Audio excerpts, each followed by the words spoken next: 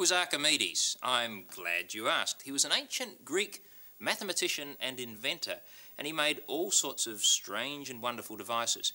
Unfortunately, I don't think he ever had the opportunity of seeing a 10-pin bowling alley, because if he had, I think he might have changed them completely. Why? Well, he invented one device called a catapult, which was used in warfare. Great pieces of timber, springs, and it hurled rocks at the enemy.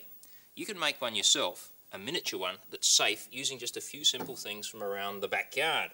Block of wood. You'll also need 2 large wood screws, and you'll need 2 strong rubber bands and an ice cream stick or a coffee stirrer. That's all. What tools will you need to put it together? Well, you'll need 2 things.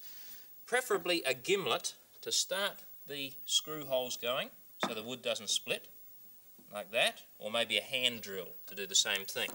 And then a screwdriver. Place the screws a distance apart, a little further than the rubber band when it's stretched out straight, like that. And then, this is most important, put those screws in as tightly as you can. They must be tight. If they're loose, the whole thing could become a little bit dangerous.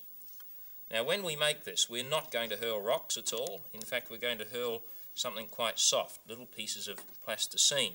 Much, much safer than hard stones or buttons or anything like that. So there it is. That's the basis of the catapult. Now, here comes the spring part. One of the rubber bands is placed between the 2 screws, about a third of the way up from the base. And then the wooden stick goes in between those 2, and then you start turning it backwards, like this. About 12 to 15 turns. That's 1, 2, 3, 4, 5, 6, 7, and when you're doing this, try and keep the stick as flat as possible and as near the centre of the rubber band as you can. There, now I can tell that it must be just about right.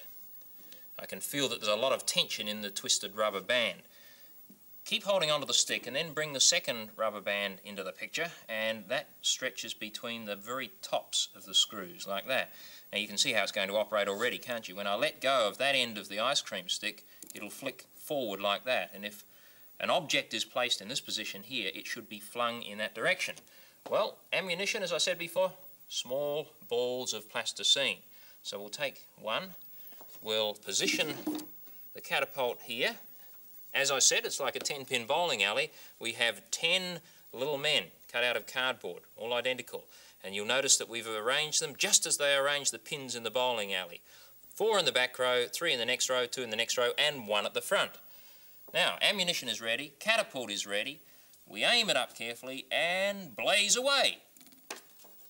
Well, we got 4 down that time. Time for the next piece of ammunition. Now, you can play this game a number of ways. You could start with, say, 5 or 10 pieces of ammunition, or, alternatively, you could use the same rules that you do in 10-pin bowls, frames, strikes and spares. Well, here we go for the second shot. Swivel the base around just a little and hit another one. See how high you can score with Archimedes 10-pin bowls.